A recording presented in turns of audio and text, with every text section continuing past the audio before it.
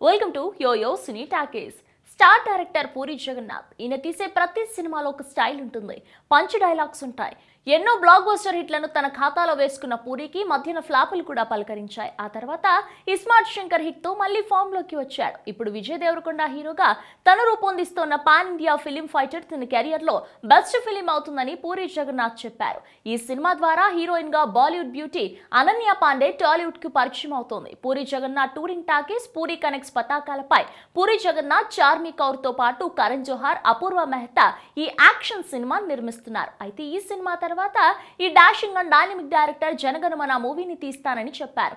జనగణమన అనేది నా dream project. అతి త్వరలో దాన్ని తీయటానికి ప్లాన్ చేస్తున్నా అని ఆయన చేసిన ప్రకటనలో పూరి కనెక్ట్స్ అధికారిక ట్విట్టర్ అకౌంట్ లో పోస్ట్ చేశారు. ఎంతో కాలంగా జనగణమన చిత్రాన్ని తీయాలని పూరి జగన్నాథ్ అనుకుంటూ వస్తున్నారు. అయితే ఇంతవరకు అది వాస్తవ రూపం దాల్చకపోవడంతో ఆ సినిమాని ఇక పూరి తీయరేమో అనే సందేహాలు సోషల్ మీడియాలో వ్యక్తమవుతూ వస్తున్నాయి. వీటికి తాజా ప్రకటనతో పూరి జగన్నాథ్ చెక్ పెట్టారు. జనగణమన పాన్ ఇండియా ఫిలిం గా తయారవుతుందని కూడా ఆయన స్పష్టం చేశారు. దీంతో పూరి ఫ్యాన్స్ ఆనందం వ్యక్తం చేస్తున్నారు. ఈ సినిమా టోటల్ స్క్రిప్ట్ ను లాక్డౌన్ టైంలో ఆయన పూర్తి చేశారు. స్క్రిప్ట్ అద్భుతంగా వచ్చిందని సమాచారం. జనగణమన మూవీని ఏ హీరోతో పూరి చేస్తారో త్వరలోనే పూరి ప్రకటించనున్నట్టు తెలుస్తోంది.